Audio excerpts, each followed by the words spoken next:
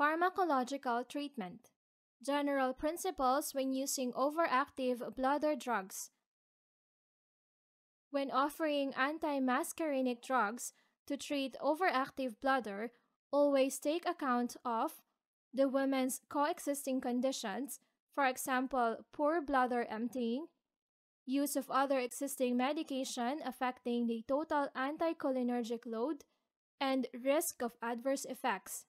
Before overactive bladder drug treatment starts, discuss with women the likelihood of success and associated common adverse effects, and the frequency and route of administration, and that some adverse effects such as dry mouth and constipation may indicate that treatment is starting to have an effect, and that they may not see the full benefits until they have been taking the treatment for 4 weeks.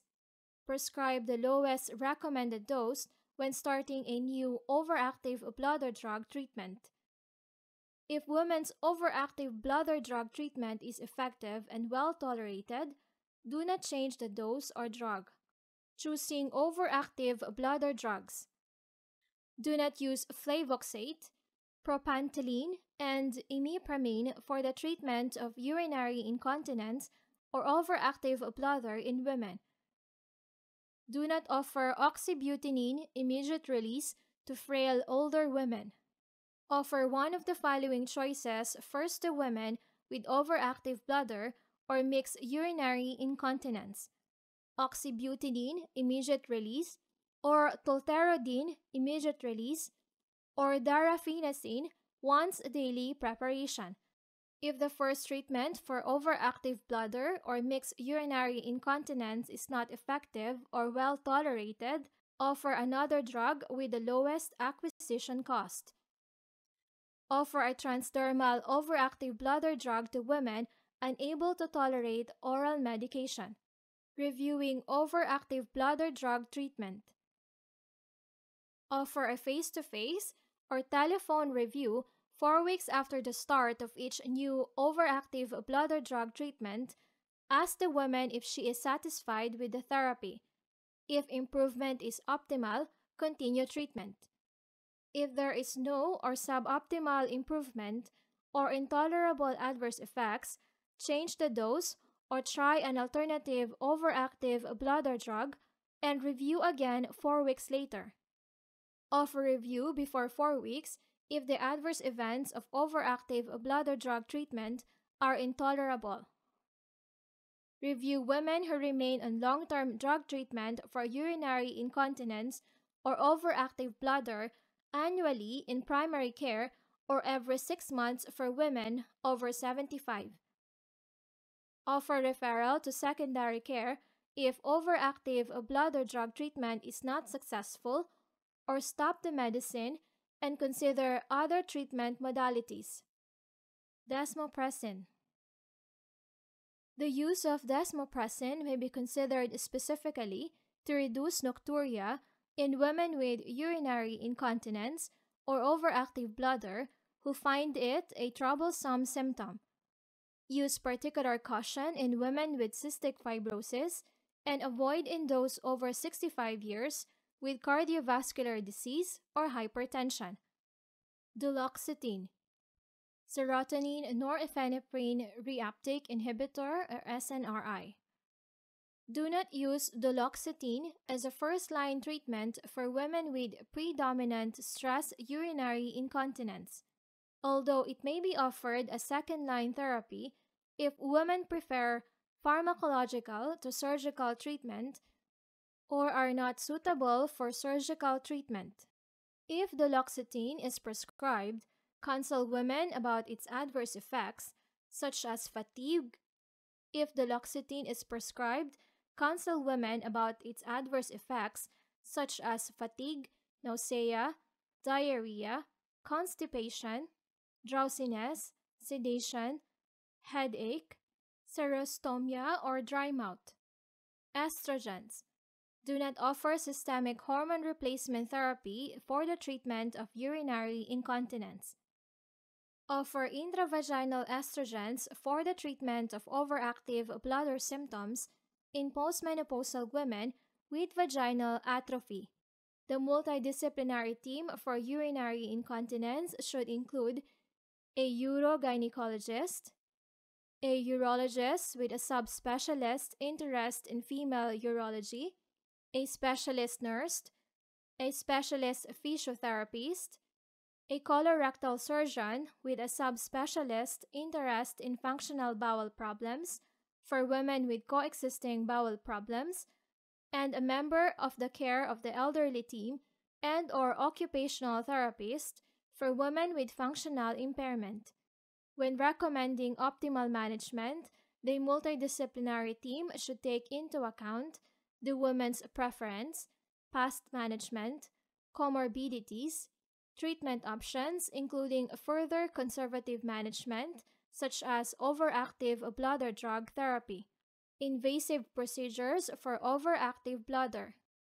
Inform any women wishing to consider surgical treatment for urinary incontinence about the benefits and risk of surgical and non-surgical options, their provisional treatment plan, include consideration of the woman's childbearing wishes in the counseling, offer invasive therapy for overactive bladder and/or stress urinary incontinence symptoms only after an multidisciplinary team review. Botulinum toxin A. Offer bladder wall injection with botulinum toxin A to women with overactive bladder caused by proven detrusor overactivity that has not responded to conservative management. Discuss the risk and benefits of treatment with botulinum toxin A with women before seeking informed consent, covering the likelihood of being symptom-free or having a large reduction in symptoms, the risk of clean intermittent catheterization, and the potential for it to be needed for variable lengths of time after the effect of the injections has worn off, the absence of evidence on duration of effect between treatments and the long-term efficacy and risk, and the risk of adverse effects, including an increased risk of urinary tract infection. Start treatment with botulinum toxin A only if women have been trained in clean intermittent catheterization, and have performed the technique successfully, and are able and willing to perform clean intermittent catheterization on a regular basis for as long as needed. Use 200 units when offering botulinum toxin A. Consider 100 units of botulinum toxin A for women who would prefer a dose with a lower chance of catheterization and accept a reduced chance of success. If the first botulinum toxin A treatment has no effect, discuss with the multidisciplinary team. If botulinum toxin A treatment is effective, offer follow-up at 6 months or sooner if symptoms return for repeat treatment without an multidisciplinary team referral. Tell women how to self-refer for prompt specialist review if symptoms return following a botulinum toxin A procedure. Offer repeat treatment as necessary. Do not offer botulinum toxin B to women with proven detrusor overactivity. Percutaneous sacral nerve stimulation. Offer percutaneous sacral nerve stimulation to women after multidisciplinary team review if their overactive bladder has not responded to conservative management, including drugs and botulinum toxin A, and they are unable to perform clean intermittent catheterization. Consider percutaneous sacral nerve stimulation after multidisciplinary team review if a woman's overactive bladder has not responded to conservative management, including drugs and botulinum toxin A. Discuss the long-term implications of percutaneous sacral nerve stimulation with women, including the need for test stimulation and probability of the test success, the risk of failure, the long-term commitment, the need for surgical revision, and the adverse effects. Augmentation cystoplasty. Restrict augmentation cystoplasty for the management of idiopathic detrusor overactivity to women whose condition has not responded to conservative management and who are willing and able to self-catheterize. Preoperative counseling for the woman or her carer should include common and serious complications such as bowel disturbance, metabolic acidosis, mucus production, and/or retention in the bladder, urinary tract infection, and urinary retention. Discuss a small risk of malignancy occurring in the augmented bladder. Provide lifelong follow-up. Urinary diversion.